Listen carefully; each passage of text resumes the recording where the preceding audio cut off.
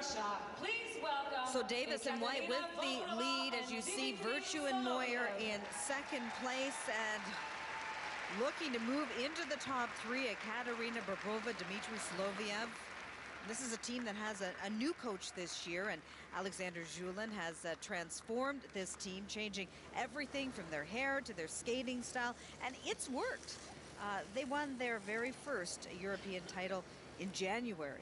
And at the European Championships, Brenda, in the short program, they were the third highest team this year. Their score there behind Virtue and Moyer and Davis and White in the overall standings page. So they're in good shape to get on the podium here.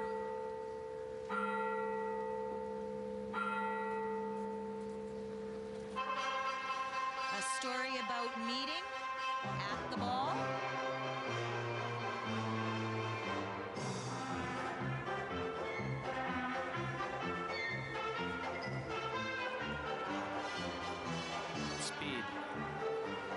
Speed, you're right, and compared to the other Russian team that we just saw, speed with ease and fluidity.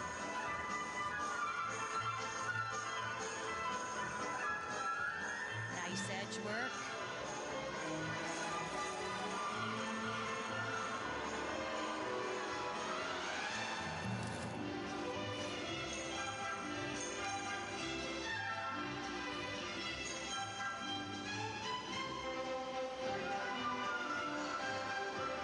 You talked about the fact that they made a coaching change and that has translated to an improvement.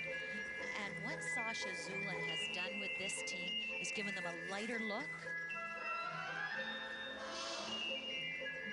Watching the twizzle section here as they execute it nicely.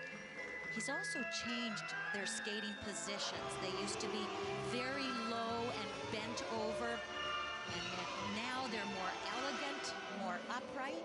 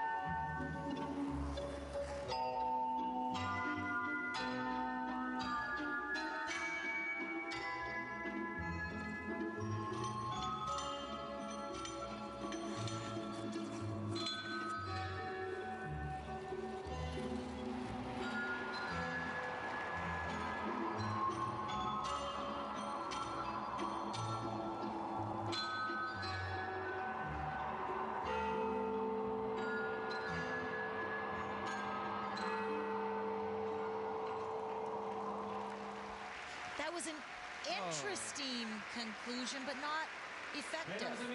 Ladies and gentlemen. Yeah, I didn't like that.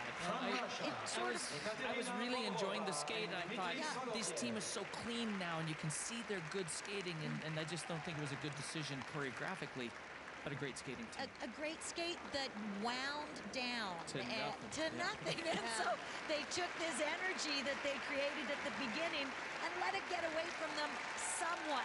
And the last team in the competition, too. Yeah, but more importantly, this is the short dance. It's about technical execution. Did they get the job done that the technical panel is requiring? They've been awfully tough tonight. Well, they'll be hoping to move up into the top three with the Americans, the Canadians, and the French. The French, Pechelam Borzad in third place right now. Their score is around 69 points. And there's their coach, Sasha Zulin. He was a world champion with Maya Usova. Very creative man. I was lucky enough to work with him as a choreographer, a program, and people still talk to me about that. They don't forget his work.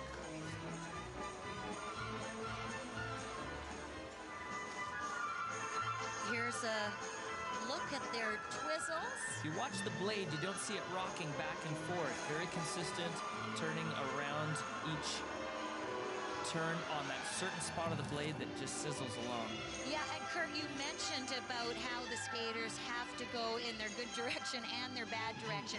It's like kind of like trying to hit a home run both ways. Yeah. And these skaters have to learn it, and that's something that the new system in skating demanded from the ice dance, bringing the sport, the technical component into it, and quantifying it, so it wasn't sort of what kind of style of dance do you like. Well, Bobrova and Soloviev have been the top-ranked Russian team since the retirement of Oksana Domnina and Maxim Shabalin, the 2010 Olympic bronze medalists. In the Kiss and Cry, they look quite pleased with that short dance. Brenda, you mentioned the French team, 69.65. That's what they're looking to beat. And they've got it. A new season's best score will put Bobrova and Soloviev into the top 3 as they look ahead to the free dance. So the French team, the world bronze medalist from last year, will move down into 4th.